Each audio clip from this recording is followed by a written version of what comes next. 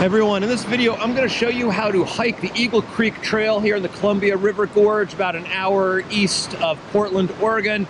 Now the Eagle Creek Trail here is, you probably could call this the signature trail of the Columbia River Gorge. It's beautiful, there's a ton of waterfalls.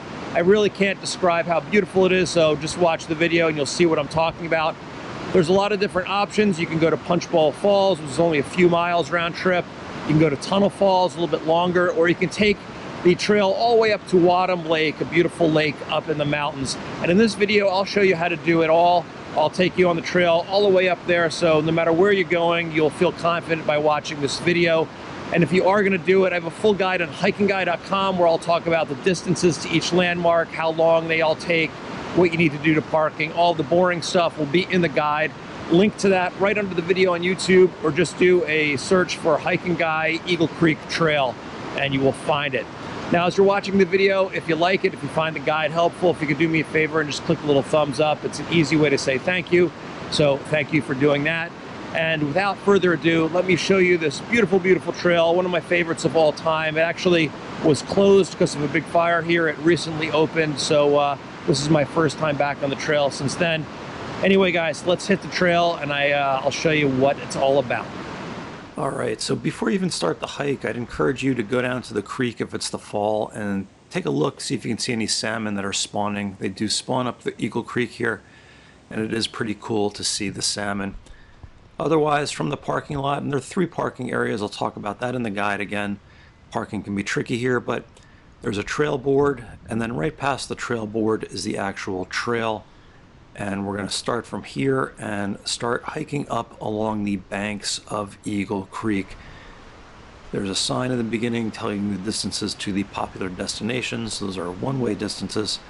But right from the gun, it's very scenic. You can see we're right by the shores of Eagle Creek, and you know, it's just breathtaking from the get-go. And if it's been raining, you're going to see all kinds of little waterfalls coming into Eagle Creek. These aren't named falls. This is just water that's flowing down off of the basalt cliffs, just like this. There might be some that actually flow into the trail. I always bring like a rain shell with me. Even if it's not raining at the time, if there's been rain, it'll be pretty wet and muddy. You know, so just expect to get wet on this. Is probably a safe bet. Now, there's some sections called the cables where it's essentially a trail blasted into the side of the basalt cliff like you see here.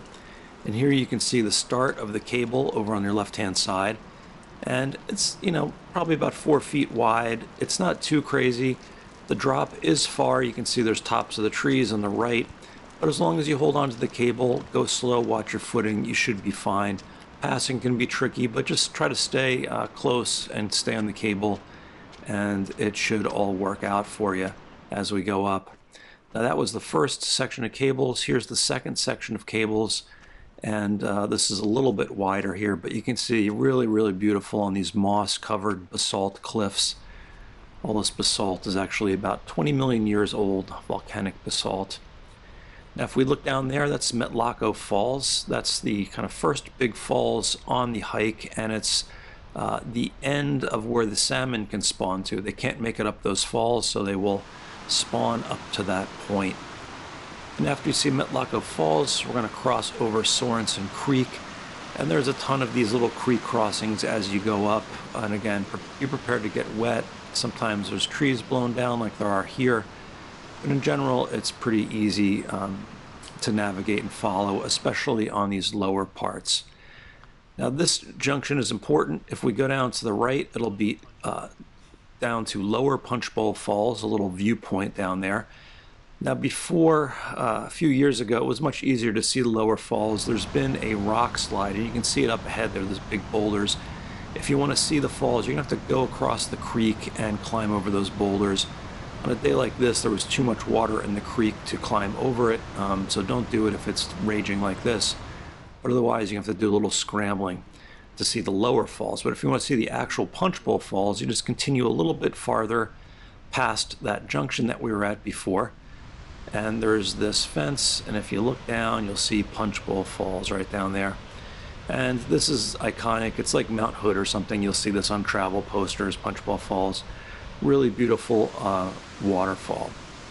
If you want to continue going, which I definitely recommend doing, the trail continues. This is Tish Creek and the Tish Creek Bridge, which was actually helicoptered in here and dropped as we go up here. And again, here's some more drop blowdowns from trees. Up ahead you can see the Fern Creek Bridge as we approach it over there. And these bridges are nice. You can look down and see the raging streams flowing in here. And in the summertime, if it's been dry, these can be dry too. Some of them are perennial and some of them are not. But, you know, it's best done, I think, for me when it's raining out or when it's been wet. It's really gorgeous and there's water everywhere, which some people have a problem with. Not me. But anyway, let's continue going past Fern Creek here. And here we're going through a scree field, talus. These are rocks from the basalt that have tumbled down the cliff below us over there. Some huge boulders that have rolled down into Eagle Creek and have become covered in moss, but really, really beautiful the whole way as we continue. And then once we pass these boulders, you're going to see Lewitt Falls over to the right, another great waterfall here. Beautiful, beautiful, especially at a time again like this when the rain's been doing its thing and the water is flowing. Now we're going to continue up a little more and we're going to have another cable section. You can see right here, wet as the water sort of pours down off the basalt cliffs. And then at 3.3 miles, we're going to reach High Bridge. And this is also spectacular. Everything is spectacular on this trail. But if you look down, you're going to be about 120 feet above a gorge, which is also the fastest and deepest gorge here on Eagle Creek. Some of the Forest Service literature says 150 feet, but 120 I've heard, and seems a little bit more accurate, but it's still spectacular. You can see there's the gorge down there. Really, really beautiful. Now at this point, we're crossed over to the right side of Eagle Creek, and another falls as we come up here. And there's also a campground over here, which is not quite what it used to be before the fire. And I'll talk about camping if you want to make a camping trip out of this on the guide on Hiking Guy. But here we are at 4.5 Mile Bridge. One thing to note, the original trailhead was where the interstate is now, where the hatchery is, so everything is based on that. So this is more like 4 miles in reality. And you can see the water's really beautiful. You can see the trail blasted out of the cliff on the left there, and then up ahead is Tennis Falls, up ahead, upstream there. Now from here we're going through some of the burn area. You can see some of these trees have been burned and some of them haven't been burned. It's you know, kind of a mixed bag. I thought this area would be much more devastated than it was. You can definitely see it, but a lot of the beauty is still intact. Here we are in the Mark Hatfield Wilderness area. He was, I think, the governor of Oregon. He was also a U.S. state senator. You can see the burn damage as we go through here. Now, when you come around across one of these creeks, there's a very spectacular, I think it's about 150 feet, Wyeast Falls. Wyeast is the native word for Mount Hood. Really, really beautiful waterfall as you come around. And likewise, the trail is just spectacular. These moss-covered cliffs with the trail blasted out of it, it just doesn't get old as you go up here. Really, really beautiful. Now, when you come around this cliff, you're going to get a view of Grand Union Falls. This has nothing to do with the Civil War. It's the union of the east and west fork of Eagle Creek, which happens a little upstream from here. Now, once you pass Grand Union Falls, you're going to come around the bend and you will see Tunnel Falls right up there. And it's big, again, about 150 feet. And as you get closer, you look down, it goes into this shallow pool. Really spectacular. The power of the water when it's really flowing will take your breath away. But the main attraction, of course, is the tunnel that was blasted in through the back here in 1917. They did the blasting here. You can go here. I'm holding the camera over the edge. I would say don't go near the edge here. But you can see the falls is spectacular. And then you walk behind the falls. Now this is a tunnel through the rock. You're not exposed to the water. But when you come through on the other side, the water is right next to you as you go along here. And again, this is a cable section. The drop is steep, so you're going to want to hold on to the cables, go slow, and watch your footing. And when we come around here, it's always nice to look back at the falls, which are spectacular.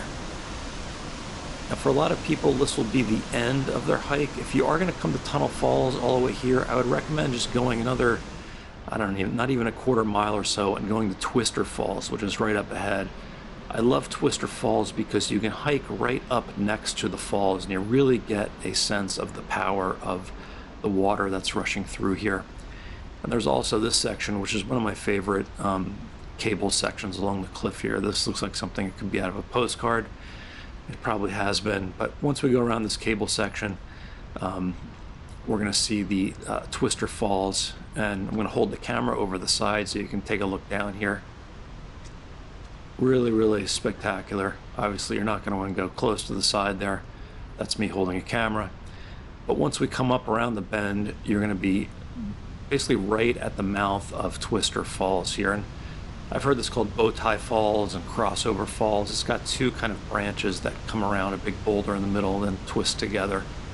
And you can see it here in the sun glare a little bit, but really, really beautiful. So if you've come up just to see waterfalls in this hike, I'd say come to this point, and then from here you can turn around and go back down. But there you can see the crossover, the bowtie, or the twist of the water rushing down. But if you're going to go up to Wahtum Lake, or maybe you're going to be camping, we're going to continue up a little bit. These are 7 Mile Falls here, and then right past 7 Mile Falls is what I'd say is probably the most popular campground on the trail, which is the 7.5 Mile Camp. And it's easy to miss. The way to do it is once you pass 7 Mile Falls, look down to the right there. You can see some tent sites. This is a really nice spot because you have easy access to water in Eagle Creek. There are some spots farther up scattered around, but this is a really good campsite. First come, first serve, and it does get crowded, so just plan accordingly. Now from here, we're going to head up to Wahtum Lake, and this is sort of the bulk of the climbing. There's about 2,300 feet of climbing from 7.5 Mile Camp up here, and you can see not a lot of folks come up here. There's a lot more downed trees.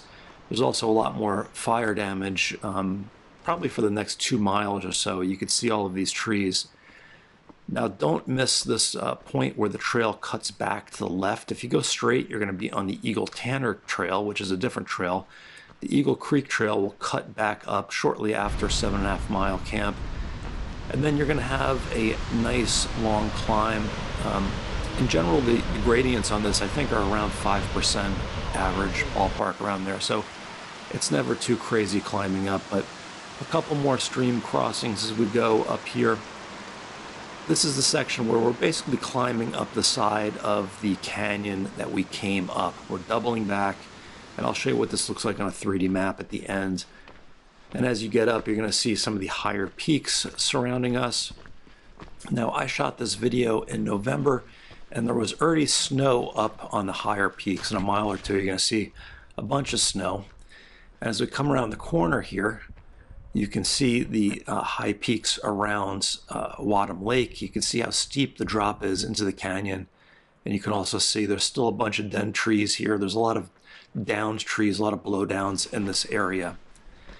Here's the junction for Indian Springs, which is up to the right. We're not going to do that. We're going to stay straight on Eagle Creek, clear the blowdowns, and eventually we're going to clear the burn area and come into all of these firs here. This is basically what the burn area looked like before it was burned. Really lush and beautiful forest here as we continue uphill. There's a few sections of talus to cross here, scree.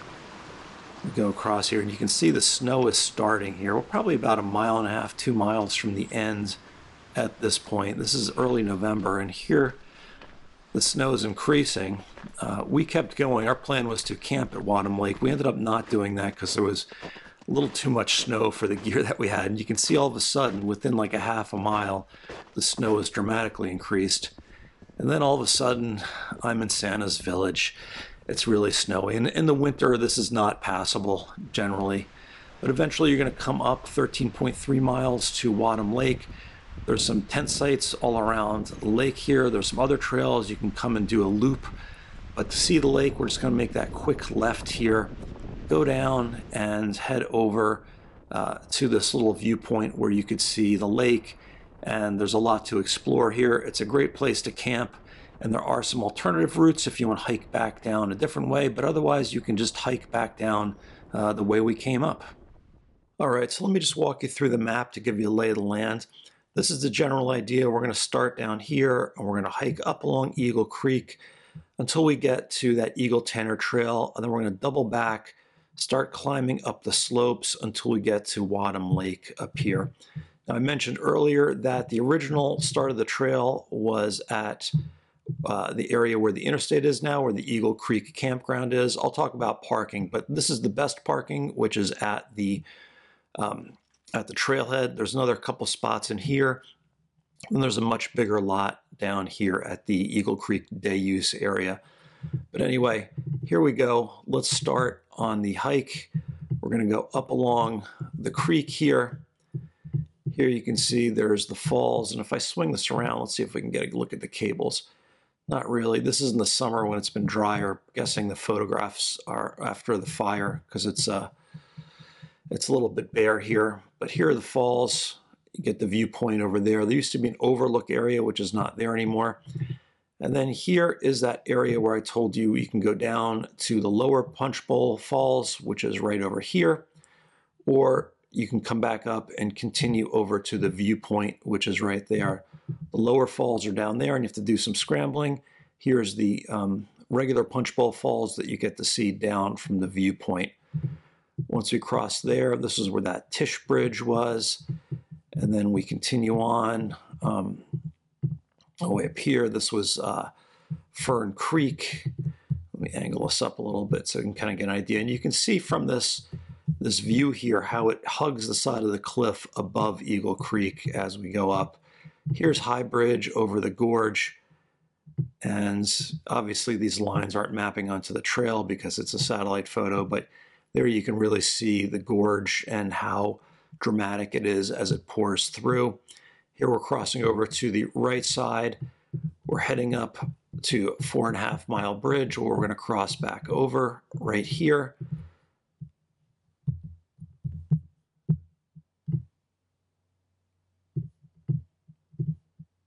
And then we're going to continue up along the creek, and let me show you where we get to.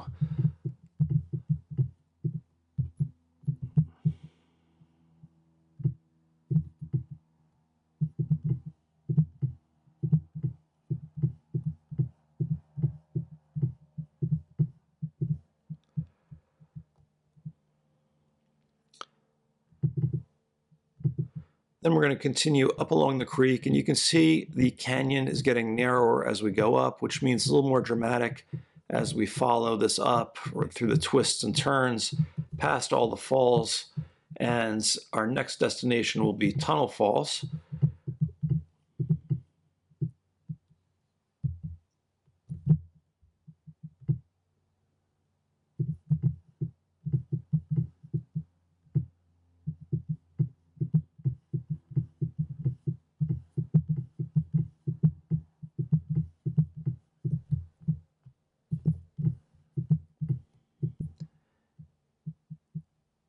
And from the bridge, we're going to follow the creek up. You can see the canyon's getting more narrow as we head up here. And then this was that bend where we came around and we saw Tunnel Falls right here. Came around the bend, we go behind Tunnel Falls, and then there's that short extra distance up to Twister Falls right here. Keep going up 7 Mile Falls, which I showed you, and then past that is the 7.5 Mile Camp, which is down a little bit in between the trail over here and the creek right down there. Now from 7.5 Mile Camp, I mentioned we're going to start climbing. We have about 2,300 feet of climbing. You can see the trail doubles back over here. This is that turn I told you about. It's easy to just go straight if you're not paying attention, but the Eagle Tanner Trail is much smaller than the Eagle Creek Trail. It's not as maintained as well, but don't miss this climb to go back uphill here. And from there, you can see we start climbing up gradually up along the canyon. We do a couple of turns here. And then this was the turn where we came around and we saw the high mountains. And if I angle this up a little bit, you can see this is the peak we saw. We came up to the Indian Springs Trail here. This is where that trail branches off, and you can actually see it on the satellite photo up there. But we're going to keep going up along the canyon. Here we're back into the forest. We do a turn. There's some campsites down here that I marked in the file. If you want to camp up here, it's another option that you have. But otherwise, we're going to keep climbing up until we get to the edge right here where we are at Wahtum Lake. And this is the lake. This is the end of the trail. And from here, you can come back the way you came, like I mentioned, or you can take some other options back down, including the PCT back down to the start. So that's the hike. If you have any questions, leave me a comment on the YouTube video. And if you have not done this already, please put it on your bucket list. It is worth every second that you will spend there. It's a really, really cool hike. All right, guys, I'll see you out there. Bye.